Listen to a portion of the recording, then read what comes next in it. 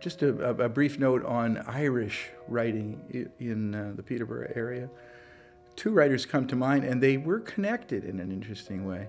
These are 19th century writers. And the first is Isabella Valancy Crawford, who was born in Dublin in 1850, came to Canada with her family, and they settled in the Paisley area in the southwest, north-southwest of Ontario. But the father was a doctor, and I think he had problems, among them a drinking problem.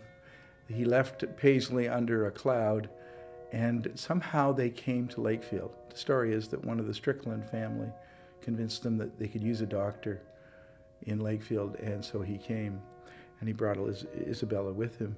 And Isabella had writing aspirations, and I think she was well brought up, and she was a pianist as well. So she became the organist at St. John's Church here for a time. They lived in Lakefield for a time, then they moved to Peterborough. And so Isabella lived in Peterborough from about 1870 to 1876 before they moved to Toronto. Hers was a very short life. She died in 1887, so she was only 37 years old when she died.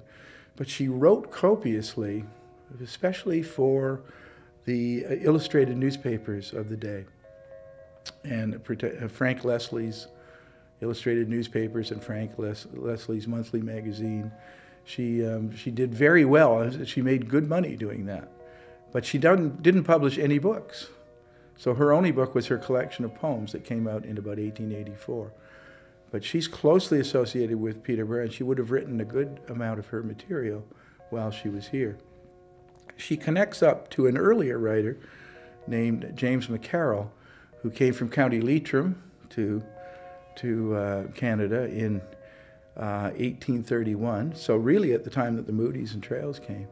And he wanted to be a musician, and he and his father tried to set up a music school or a music academy. If you can imagine that in 1832 or 33.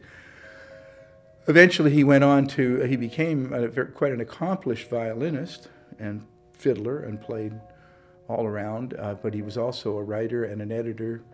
He managed to take over the second newspaper in Peterborough called the Peterborough Chronicle, which would be the forefather of the Peterborough Examiner.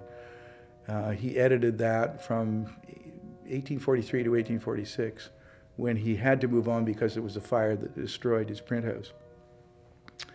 Went to Coburg, went to Niagara Falls, went to Port Credit, and then on to Toronto, always writing, and always writing for the illustrated papers in the way that Crawford did. And I think there's a connection between his work with the Frank Leslie Corporation, because he actually was in their employ for a time, and Isabella Valancy Crawford getting to publish there. So McCarroll himself died in 1892. He did publish 4 books, and he's written interestingly about the Peterborough area and some poems and so on.